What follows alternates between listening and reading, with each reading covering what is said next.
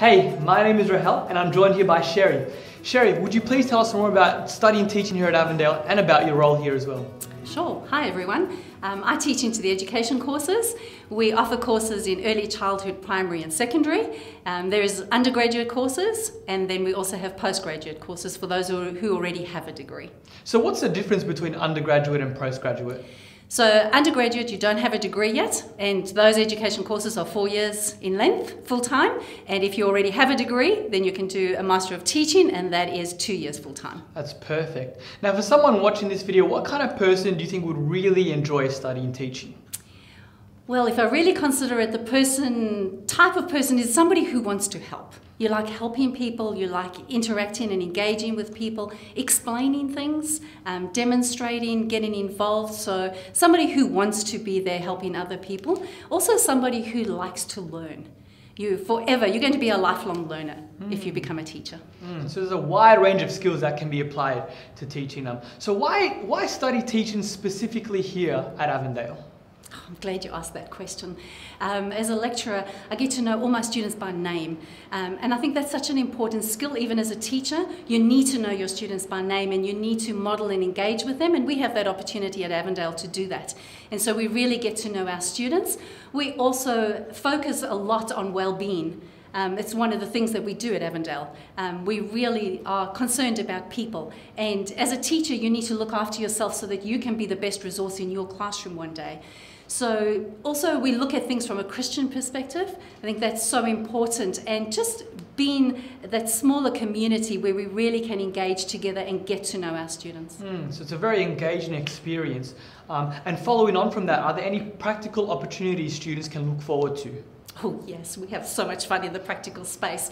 You know, we really get hands-on into things. I know within my lectures I like to get the students to look at what's happening across the curriculum and how do I enact that in my classroom? What type of activities can I do? So within our classes here on campus, we've got our students interacting together, you're moving around in the classroom. I do mat work because I teach into the primary space. You're spending time on the floor together looking at different resources, trialing them and experimenting with them. But we also head up to our local school, which is our hub school, where we go and sit in demonstration lessons. So our students join teachers that are teaching in classrooms. We go and spend time in a year 1 classroom or a year 6 or a year 8 class to really see what's happening there. Our students also do placements out in the field, so all around Australia, New Zealand, and actually around the world. We do rural placements. We encourage our students to go into different schools and experience what is happening there. So a lot of opportunities that people can plug into. What are some of the career options that people can look forward to when they graduate? Well, obviously they're studying to become teachers, so you're going to become a teacher and you can go and teach in the area that you've studied into, so early childhood, primary or secondary. But within those fields, understand that you're not always just going to be in the classroom. You might be in a role of administration, or you might be mentoring. There's so many opportunities and scope within schools that you can engage in. The other thing is you can be a tutor. So you might not even be working in a school, you might be tutoring outside school hours, or you might be involved in other areas where teaching and the skills that you come with can actually add value to. Remembering that you're also learning skills, and so you can be engaged in careers where communication is needed or organisational skills. So you're not just limited, there is a wide range and a wide scope. Sounds like there's a lot to this course. How long can someone expect their degree to go for?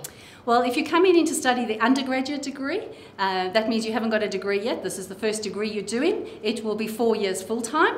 But if you already have a degree and you're coming in to study the Master of Teaching, it's a 2-year full-time degree.